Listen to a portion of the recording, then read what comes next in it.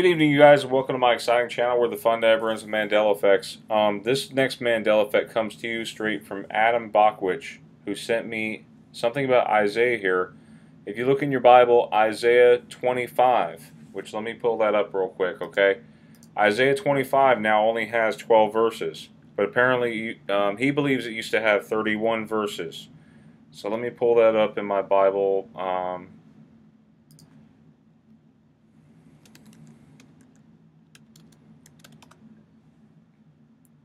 Bible Gateway. Okay, so it very short, but it says here. Actually, the 12 verses. O Lord, thou art my God. I will exalt thee. I will praise thy name. For thou hast done wonderful things. Thy counsels of old are faithfulness and truth. For thou hast made of a city an heap, of a defenced city in ruin, a palace of strangers, to be no city, it shall never be built. Therefore shall the strong people glorify thee, the city of the terrible nations shall fear thee. For thou hast been a strength to the poor, a strength to the needy in his distress, a refuge from the storm, a shadow from the heat, when the blast of the terrible ones is as a storm against the wall.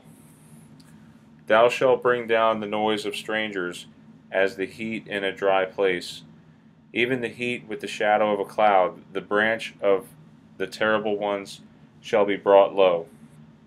And in this mountain shall the Lord of hosts make unto all people a feast of fat things, a feast of wines on the lees, that's Lees, comma, of fat things full of marrow, comma, of wines on the lees will well refined. And he will destroy in this mountain the face of the covering cast over all people, and the veil that is spread over all nations. I like that. Number 7.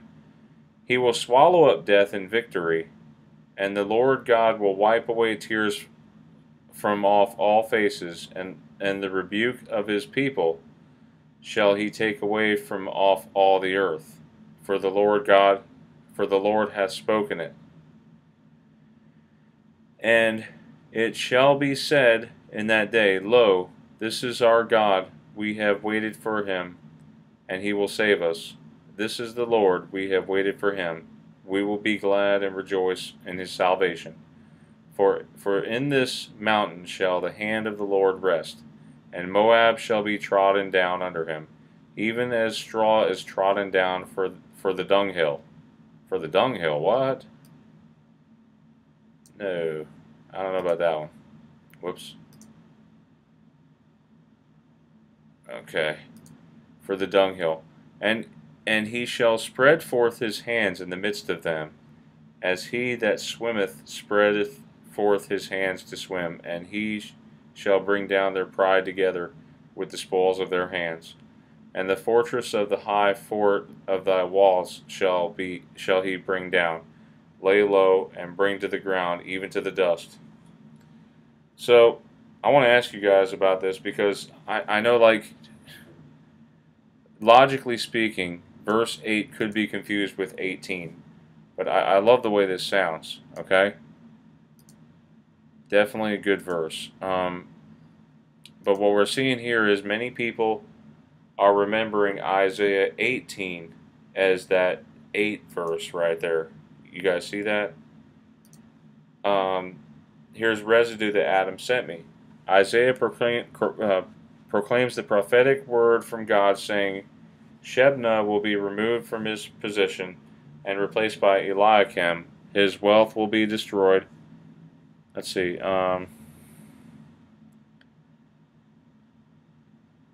Okay, so his wealth will be destroyed, and he will die in a distant land. And it talks about Isaiah 25:15 through 19, but where are those verses? They're not there. That's what this Mandela effect is about. So apparently, from verse 13 on is not even there.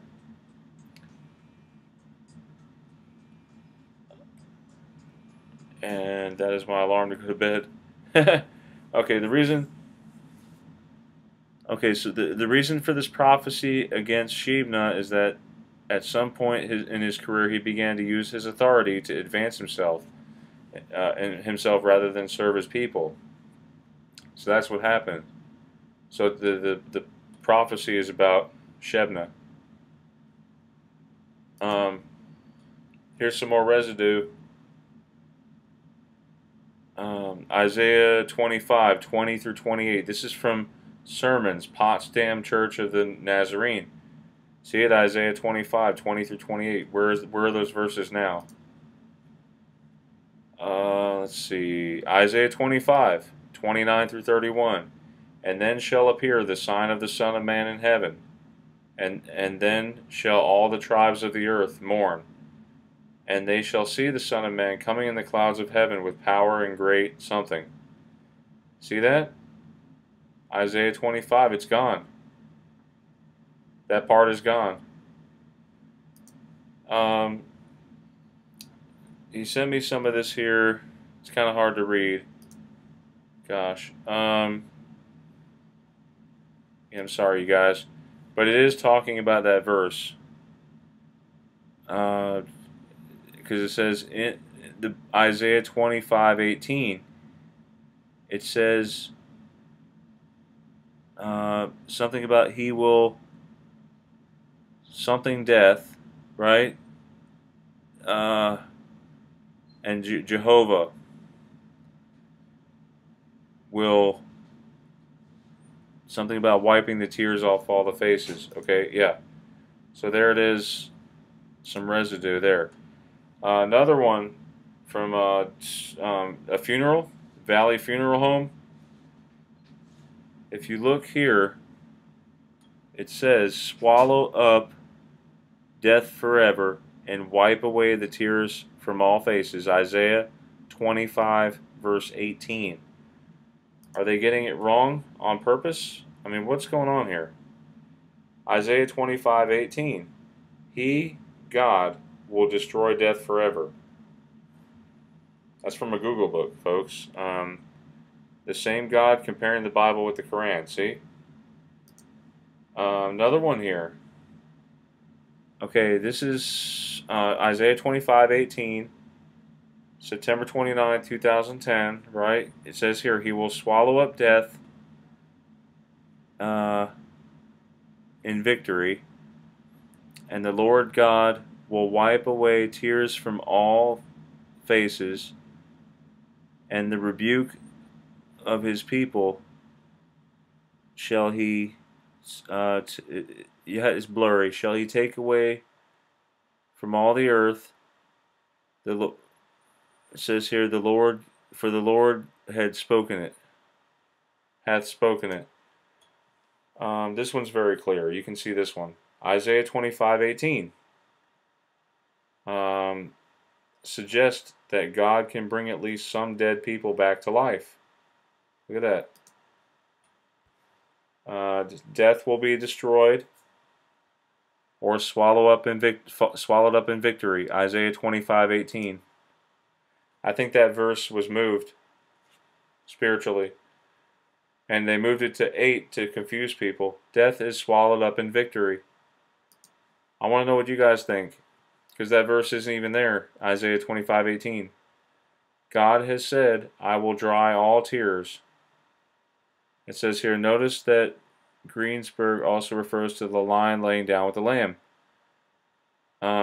It says right here, God has said, the lion shall lay down with the lamb, and a little child shall lead them all. Isaiah 25:18, and look, 11:6 right here.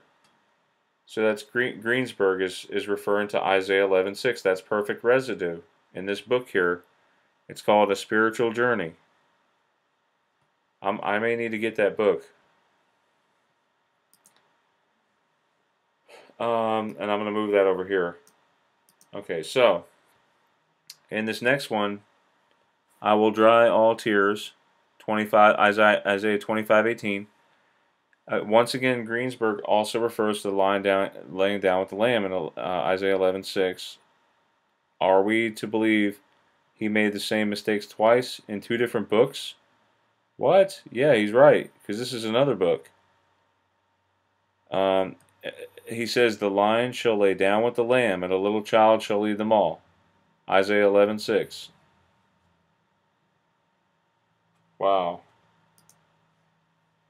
Let's see. Isaiah 25. Where is it? 25. Whoa. Hold on. This says, O Lord, our God. Isaiah 25:13 and 14.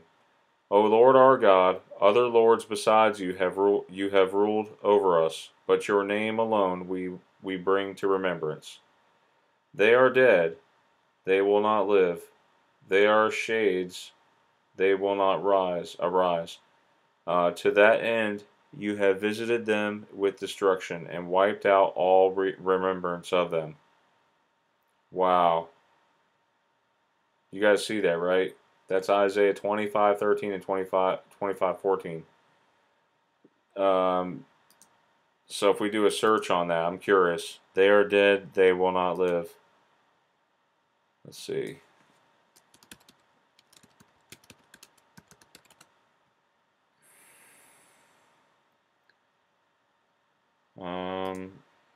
Yeah, it only shows up.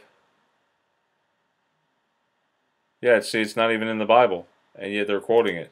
That's the weird thing about it. They are dead, they will not live.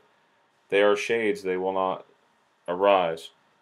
To that end, you have visited them with destruction and wiped out all remembrance of them.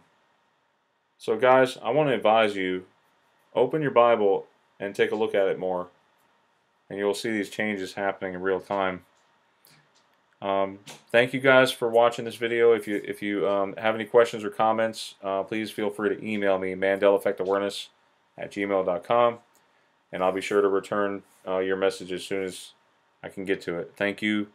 Have a great Mandela Effect night. God bless.